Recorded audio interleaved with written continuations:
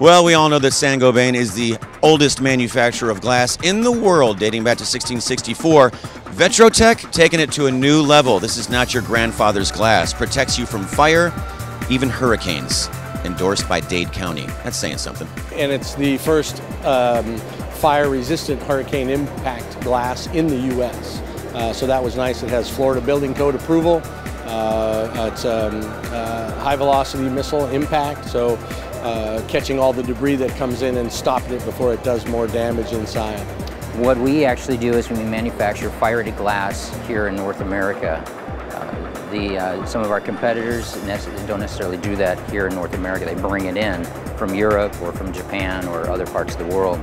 We actually manufacture things here, which makes it easier for us to design and put in and implement different glass makeups for customers' needs. We also have detention and ballistic glazing. We actually combine those makeups in the fire-rated portion. So therefore it makes it a lot easier. Instead of just having a fire-rated piece of glass and airspace and then the detention glass or ballistic glass or hurricane glass, we actually put it within the makeup, which makes it a lot easier. So if the building code requires something specific or special, then we can actually do that within our makeup. And Chicago's a great atmosphere just to start with as a city, and everybody talks about the architecture in Chicago.